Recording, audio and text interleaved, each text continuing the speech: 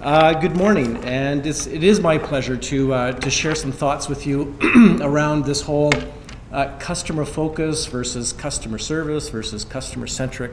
And it's my honor to share some thoughts that really reflect a lot of work that folks across UEP have been involved with in conversations with our corporate counterparts, but also a lot of reflection of what the whole customer piece means to us.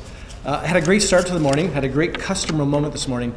My garbage guy was a little bit early, and he's halfway down the lane as I go to position my black cart, and kind of gave him a wave, and I could see that he saw me, and he backs up his, whatever that thing is, that 7-ton, and picks up my black cart and gives me a big hello and a wave, and he says, "No problem, man." And it was quite a heartwarming start to our customer service model.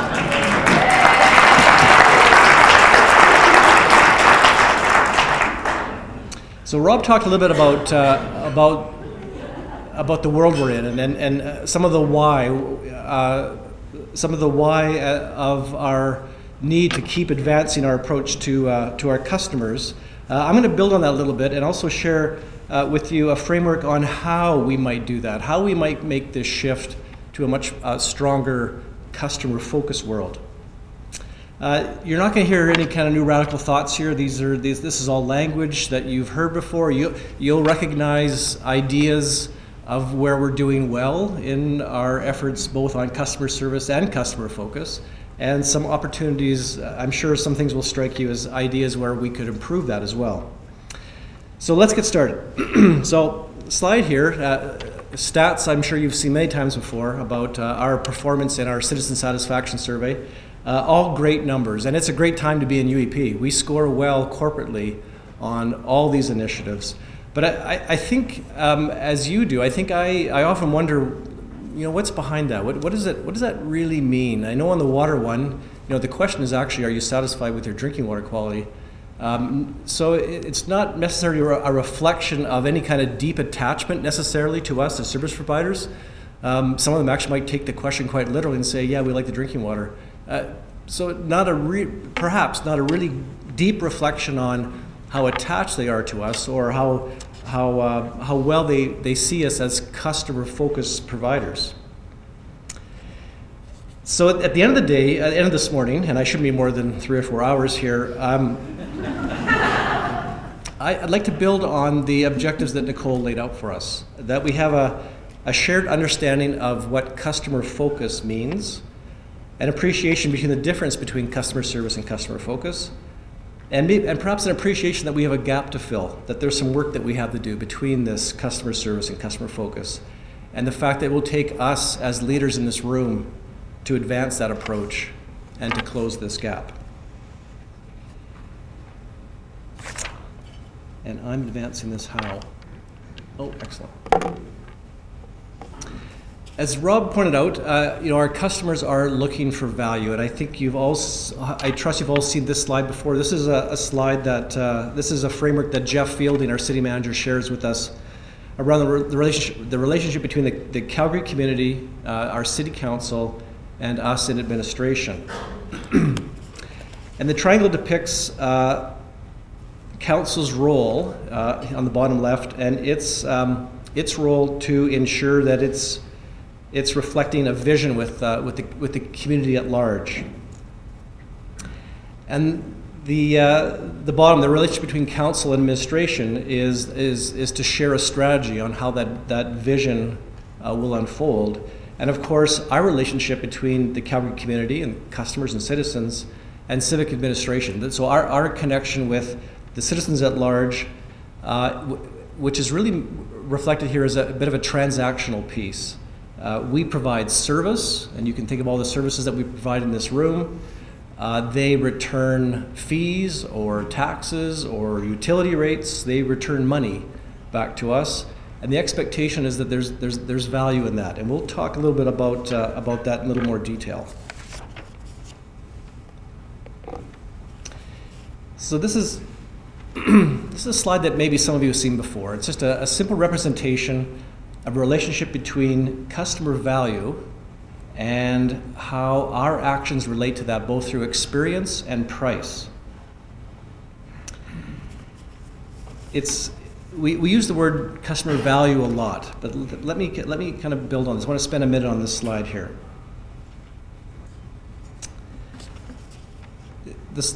The relationship is really meant to highlight the fact that on the right-hand side of the equation, between experience and price, we have a lot of ability to influence or control that piece of the equation.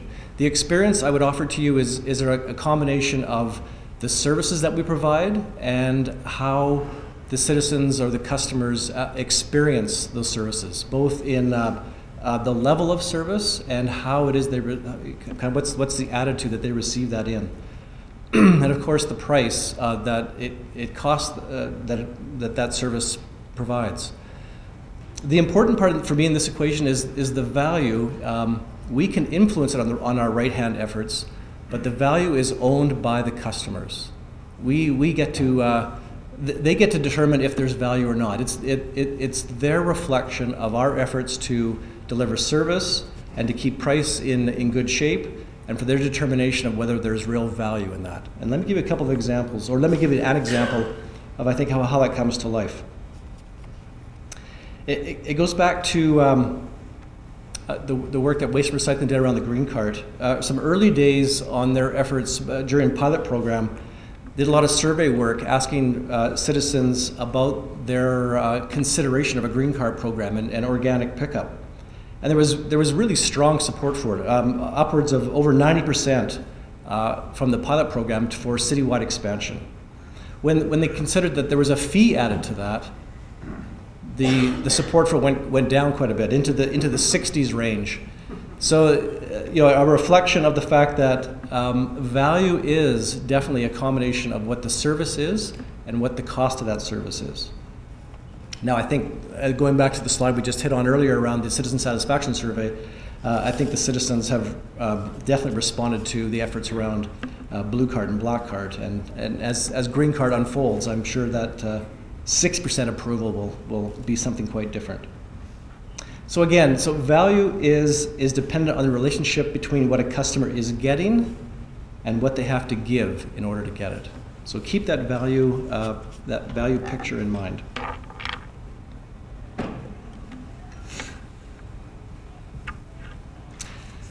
The slide reflects kind of our current reality that we all live in as citizens in our society. I think we all have experiences around what's going on and the efforts of other corporations to create a customer experience. And these are just some examples. Everyone, probably most everyone has been to a Starbucks and has felt the experience that they provide, the customization of your drink, your grande, half-calf, light foam, frappuccino, whatever it is that people are able to customize for themselves. And Starbucks has worked hard at making that pricey drink a real experience. Apple has done a great job of making complex products very simple to use. My mom can use an iPad, which is remarkable to me. Sorry, Mom. Amazon makes it incredibly easy to not just search and select a product, but makes it incredibly easy to get it to your door. So just a seamless operation on product selection and delivery. Open Table, for those folks that have used Open Table on their restaurant selection, an incredible, powerful tool on finding and booking a local restaurant. The point of the slide is that there's a lot going on around us. The corporations are working hard at building customer experience. And we're feeling all that. We live that world, as do our customers, and customers bring those expectations with them. Now, there's no chance, well, there's slim chance that we can meet all the expectations that these corporations build, but I think the point is that we need to be very mindful of what's happening around us and the experiences that our customers are having and how that translates into expectations for us.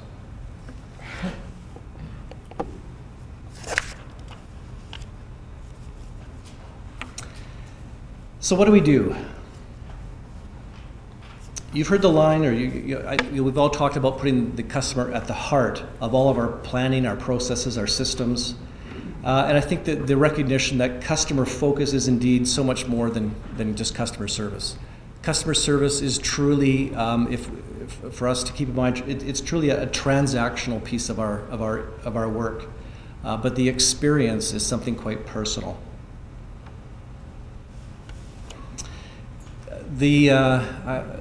Along with other directors across the corporation, we had a great session a little while ago where we had some folks from Disney speak to us about about their customer culture, and they talked about their purpose about building incredible family experiences to the point where a family would always want to return to their theme parks.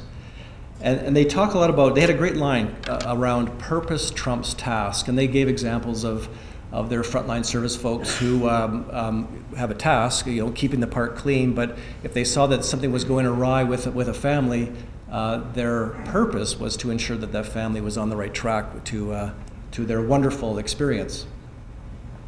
I had a great experience recently that made me realize that that we have lots of this going on in our organization too. And here's one small example. I was talking to a group of brand new pipemen. They were just coming out of their pipeman class. And they're talking, and we got talking about the impact that they have at the front line of our business, being so visible in the eyes of our public, of our customers. And they were talking about working in a cul-de-sac where they had the cul-de-sac completely closed off to do a service repair. And it was waste and recycling day. And the recognition by the pipeman, and his crew members, that it was important that they actually dragged the black and blue carts out to the part where their waste recycling counterparts could actually load the carts. But it never dawned on those. They thought this was important, but the recognition back to them about how important our purpose about ensuring that we're providing great value to our customers includes more than just fixing that service leak. It actually was ensuring that we're doing all that we can for our customers in that cul-de-sac and making a difference to them.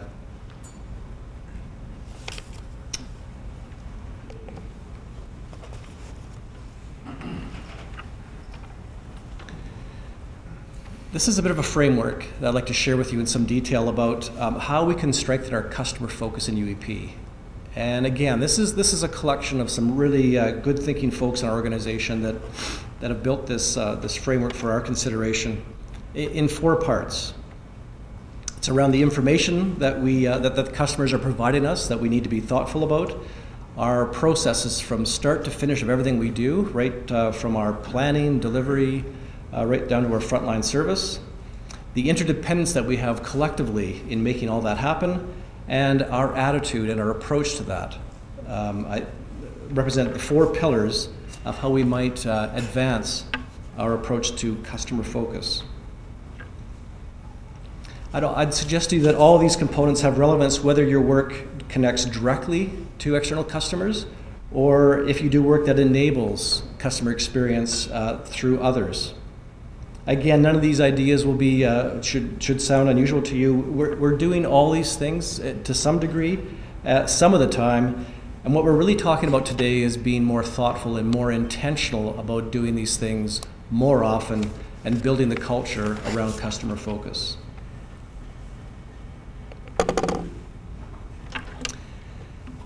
So I'm going to speak to this in this order. So information around really listening to the voice of the customer. You've heard that language before, the voice of the customer. I think my slide's out of date here. It's really a reflection of how we are hearing what they're saying about the work that we're providing, making sure that we really pay attention to what they're saying about us in all the different channels where we hear their voice. When you think about it, we hear from them in many ways, both at the front line, but also through 311, through our website, what do they like and don't like. There's a number of channels where we know what it is they're saying about the services that we're providing. It's about meaningful engagement, about being prepared to meaningfully engage with our customers once they've said what they've said is of importance to them, and taking time to understand their drivers and their objectives. And of course, to act on those, making sure our solutions are relevant to their problems and to what they're suggesting to us. I'll give you a couple of examples where to bring this to life, where it strikes me. Again, going back to the green cart pilot, there was a lot of work by Waste and Recycling to ensure that they really listened to their customers before they really solidified the approach to the green cart. And the voices they heard from their customers really drove them to cart size, to the needs of education that they wanted to hear from through the whole organics pickup program, and even to right down to the service frequency and how that affected other elements of black cart delivery.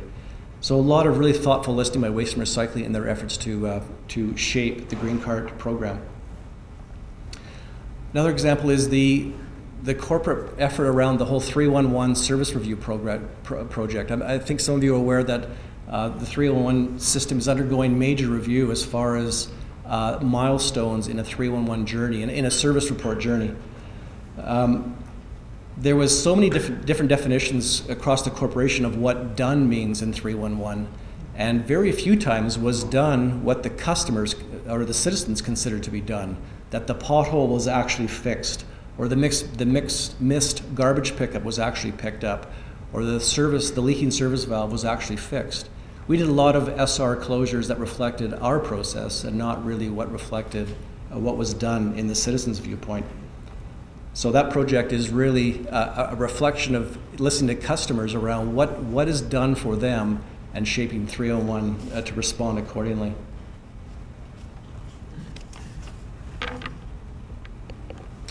The second pillar is around process improvement, and I think this might be the key one for me. So it's really about viewing process improvement as a method to increase customer value, and the fact that continuous improvement can contribute to that. When you think about a lot of our internal processes, we are organized and configured to meet our needs, not necessarily the needs of our customers. Let me give you a little more detail on this in our next slide as we kind of build this story. So this goes back to our customer satisfaction, and I think a reflection of those great scores we get in the citizen satisfaction survey. I offer to you again that this is largely a reflection of our transactional piece of our business. I think our citizens and our customers recognize that we are pretty good at transaction. To support those frontline transactions and that frontline customer satisfaction, there's a lot of process going on behind the scenes. And I know you can think about a lot of process that you're involved with that is either a fairly straightforward process to support the frontline or some very complex process.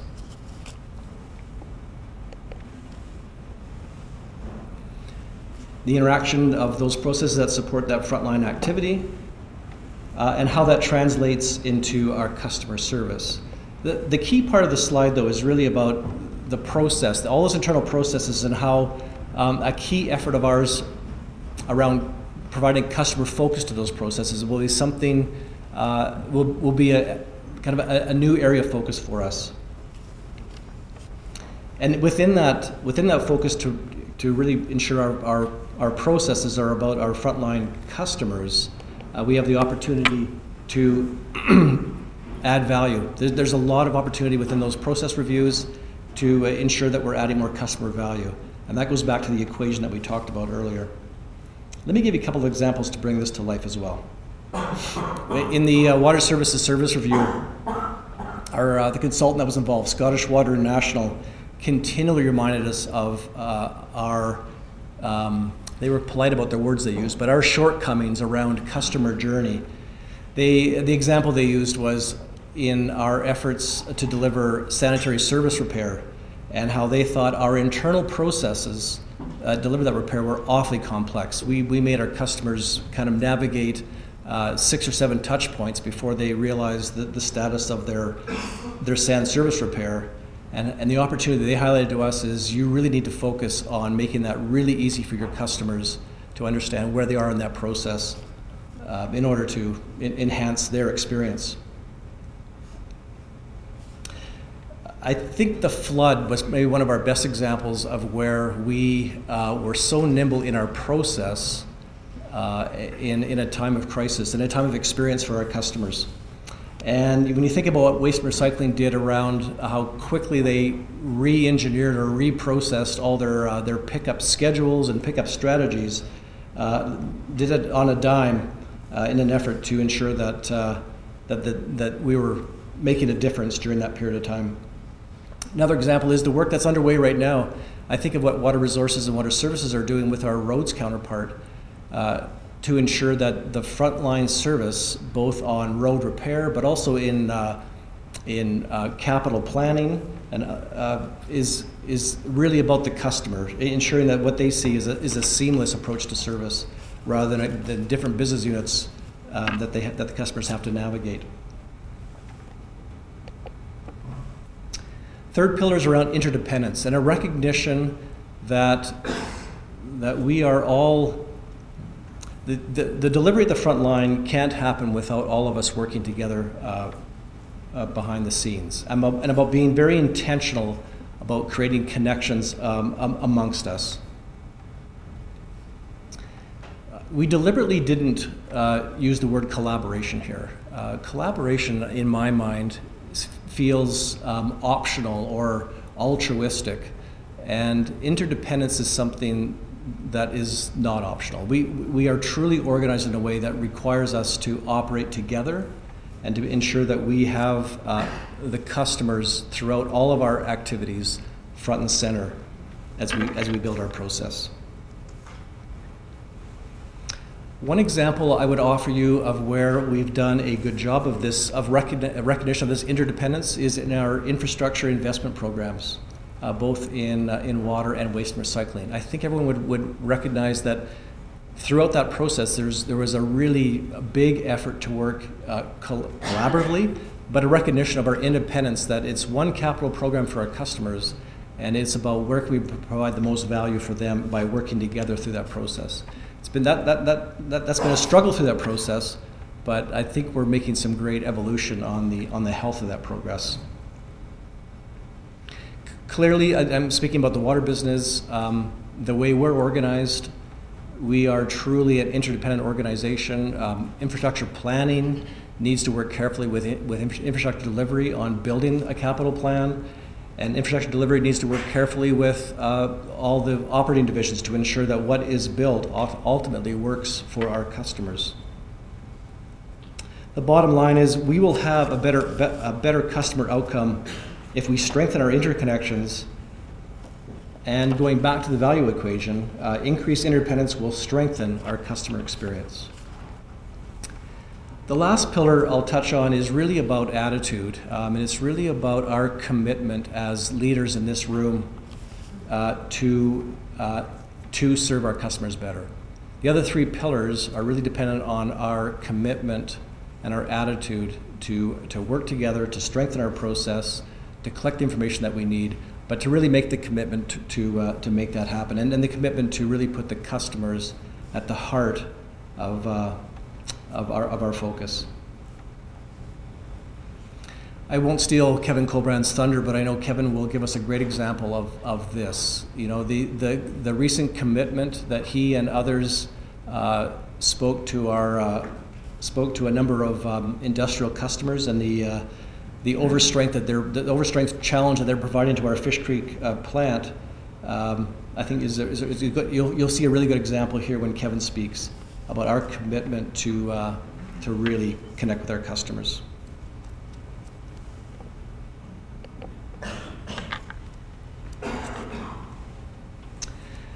So all in all, we're talking about these four pillars as a framework to strengthen our customer focus in UEP.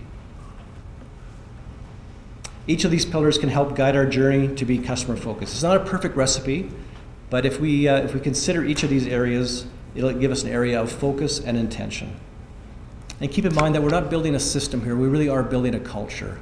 We're really building a collection of behaviors and intentions to strengthen our focus on our customers. Cultures evolve based on the people involved, but this gives us a consistent foundation of understanding And I hope this gives you an idea of the relationship between customer service and customer focus, and the value equation, and how we impact the value that our citizens feel. Our world is changing. We certainly can't stand still, as we highlighted.